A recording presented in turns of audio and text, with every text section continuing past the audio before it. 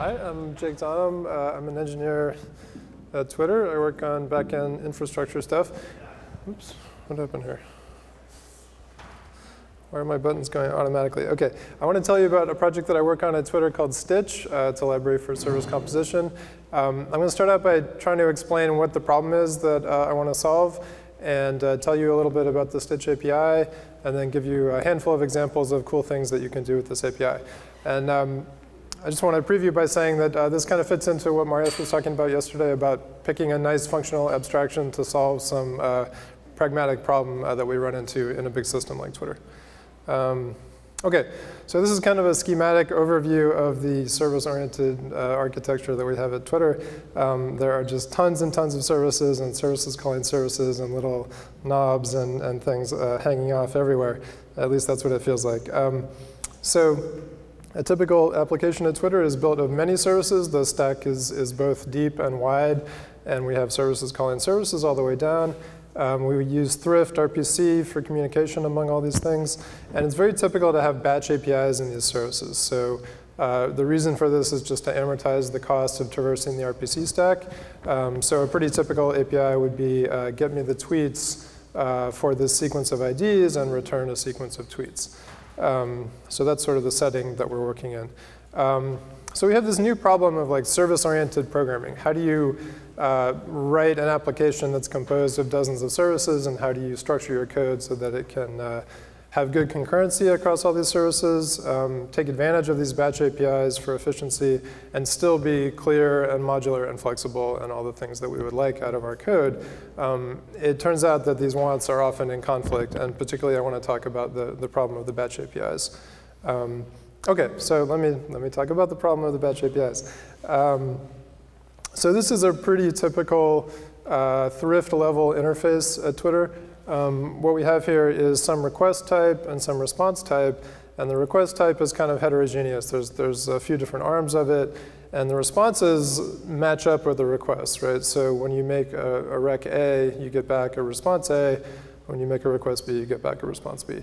And often, this is a much larger set of instances for the trait. So then we have this typical batch-oriented API where we take a sequence of the requests and return a future of a sequence of response. So this is kind of the setting that Marius was talking about, where all of our RPC calls are represented by futures. OK, so that's the situation. So what happens when you're trying to call this API? So the first thing is that you have to kind of build up a batch of requests. And depending on what you're doing, this might be kind of a pain, because it's sort of a non-compositional thing, right? So you may be composing a bunch of functionality, but if you want the request to a particular backend service to be batched, you have to sort of extract the different places in your composed request that you need to put into the batch.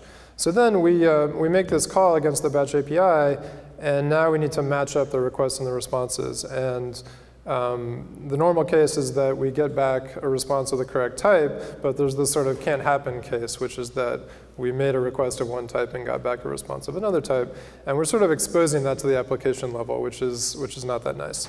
So let me show you how this looks with Stitch.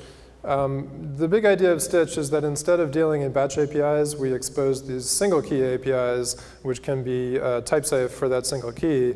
And then all the batching happens behind the scenes. So when we actually run a Stitch query, it sort of figures out the batches for you, and you don't have to do that manually. So in this case, we would expose, instead of a single batch call with this heterogeneous type, we would expose two homogeneously typed individual key calls. So the request A returns a Stitch of response A, and request B returns a Stitch of response B. And then we can sort of work on this thing in a type-safe way. So this Stitch join is just saying that we want to make these two calls concurrently. If you've used the futures API, it has a similar future join. And then we always get back a type-safe response. OK, so then this problem also comes up on the server side, which is that we want to implement this heterogeneous batch API. So we've got in the sequence of requests, and they can be of any type. So we want to handle them all concurrently, right? And it's very typical that what we're doing in handling this request is passing things off to some deeper level of the service stack, and all of those, the things below us also take batch APIs. And so what we want to do here is, in sort of a clean way, process each of these requests individually, but we would still like to get batching when we call the next layer of services. This is actually really a pain. So you can sort of imagine how would you, what you'd like to be able to do is just map sort of a request handler of these things and then collect up all the responses asynchronously and return them. But that doesn't actually achieve any batching, right? So you are sort of forced to keep track of which requests resulted in which downstream requests and then put everything back together as you return it up. Has anyone run into this problem in their own systems? Does this sound familiar at all? Nobody, okay. All right, well, I'm solving a problem that you don't have. I'm sorry about that, but it is a big problem at Twitter, and this problem has led to really serious application architecture problems where the entire application is sort of structured around this need for retaining these batches. So again, here's how this works in Stitch. We can actually write these single key calls and do everything in the really natural way, sort of process these requests one at a time. And we can collect them up. And when we call stitch run, what we're doing here is actually finding all the batches and executing the RPC calls and converting the entire thing into a future that we can return up the stack.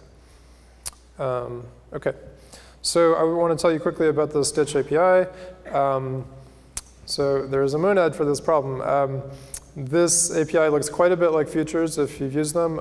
It's really almost identical in the external interface. The internal implementation is really different, and I'll talk about that briefly. So we have the standard map and flat map, handle and rescue for exception handling. And again, this looks very similar to what's in Future. We can make a stitch that's already completed with value. We can join two stitches concurrently and get the pair as a result. We can collect a sequence. This traverse is something which is not in Future, but it's basically a combination of map and collect, and it turns out to be convenient pretty much everywhere. And then finally, we can take one of these stitch expressions and turn it into a future. So what happens when you do that? Oh, whoops, sorry. I got to talk about service adapters first. OK, so we have this sort of single key view of the world, but we actually have to talk to the backend services which do not have this view of the world. And so what we have are a set of service adapters, one per service. And what we want to do here is implement this single key call method that takes a request to a stitch of response. And basically, what we're doing here is the call group is talking about how do you batch these things together. So it's saying, if I get a call with this call group, it can be batched with any other call of the same call group. And the call group also explains how do you make the underlying batch service call. And that's what you see up there. Now, we still have this problem that the result of this call might be of the wrong type, right? So we didn't really get rid of this type safety. We just moved it into a different place, but it's sort of in the implementation of this service adapter. So rather than application code having to know about this potential type unsafety, that can be in the service adapter. So the application code is really clean. OK, so let me talk about how we actually run a stitch and turn it into a future. So the first thing is we represent the whole query as a syntax tree. So when you make all these different calls on a stitch, you're basically just creating a new syntax object, so a flat map object or a handle object, and then there's sort of an interpretation layer which interprets this query. So we sort of run down the query looking for exposed calls that we can batch together and make an RPC call. And when we get to a join, those are two things which are supposed to happen concurrently, so we can go down both branches to collect up calls. Traverse and map are the same way. With flat map, the issue there is that we don't know what the sort of continuation query is going to be yet. So we haven't actually executed the thing that the flat map depends on, and so we might not know yet what's going to happen next. So we basically just have to pause there and wait for some asynchronous work to happen. So once we've collected up all these calls, we can group them all together according to the call groups and execute these batch RPCs. And every time one of these RPCs comes back, we can sort of fill in the results that we got into the syntax tree, simplify the whole tree, and then repeat the process. And that's how things are executed. And I don't know if people have looked at the implementation of futures at all or promises, but it's quite a bit different. It's sort of a future is like a mutable reference cell that gets updated when the result comes back, and this model is very different. But what this lets us do is sort of see inside the production of a stitch, which you can't do with the future. Okay, so here I just want to talk about a couple of cool things that you can do with this API. So here, this is something that comes up in a lot of our batch APIs where these batch APIs expose like per key failure. So it may be that something downstream of the call to that key failed, and we want to return that up the stack. And then typically we want to do some retries or something like that. And so what you'd like to do is try an entire batch of requests, and then the ones of those which failed, you'd like to make a retry just for those ones. Like, so you don't want to have to retry the entire batch because lots of them succeeded. And then maybe when those ones fail, you want to do another retry with a smaller batch. So what I've got here is sort of a per key version of that where we're not going to try to retry the whole batch. We're just going to retry this single key. So we're going to make the call, use the rescue method to catch an exception. If that's a retryable exception and we have more tries left, then we'll just go around the loop again with one fewer try. And otherwise, we'll return the exception upstream. So this expresses the intent very clearly. It's very simple. There's no code here to collect up which ones succeeded and which ones failed. But when we execute this, we actually get the thing we wanted, which was that the first time we try all the keys, the next time we try only the ones that have failed, and so on. So that's kind of nice. OK, this is a totally different thing. The talk about play yesterday mentioned a little bit this issue of how do you compose a web page out of lots of independent components. So this gets to that question a little bit. So in one of the applications of Stitch at Twitter, we had mustache templates, and we wanted to independently compose these asynchronous components that were making RPC calls. So what we did here is just sort of translate these mustache templates into a Stitch query, and then we can execute the whole thing and achieve this batching across independently written pieces of the template. So again, we can just sort of plug together things which really didn't know anything about one another, but still get batching across those components and completely concurrent execution. And this is sort of a non-RPC example of how you might use Stitch. And we do have an application at Twitter that's using it this way. You want to compose SQL queries, and this is a case where if you do lots and lots of individual single key SQL queries, your performance is terrible. But if you do a batch query at the SQL level, you get decent performance. So here's a way to do that, again, without exposing that batching to the application layer. You can make lots of single key calls at the application layer, but have that converted into a batch select call, as I have here. OK, I see I have a little bit of time left, so I just wanted to first acknowledge a huge debt to this Facebook project called Haxel. Basically, all the ideas of Stitch come from Haxel. I based this on a talk from last August, so the implementation is pretty different from the Haxel one, but the ideas are all taken from that. Oh, and I wanted to, because I put this in the title of my talk, say one thing about the difference between a monad and an applicative functor. So this is just kind of a geek out for a second. You may know that every monad can be an applicative functor in two different ways. Like, so you can, if you want to join two things, you can sequence them, the first one and then the second one, or the second one and the first one, using the monadic composition, the flat map. But we don't actually want either of those, because we want these things to happen concurrently. And so that is sort of the key difference here, right? So like, if you just take a monad and turn it into an applicative functor, you're not exposing the independence of these two parts. But that's really crucial to what we're doing here, because we want to be able to batch across those two parts, and so we don't want to sequence them. OK, that's all I have.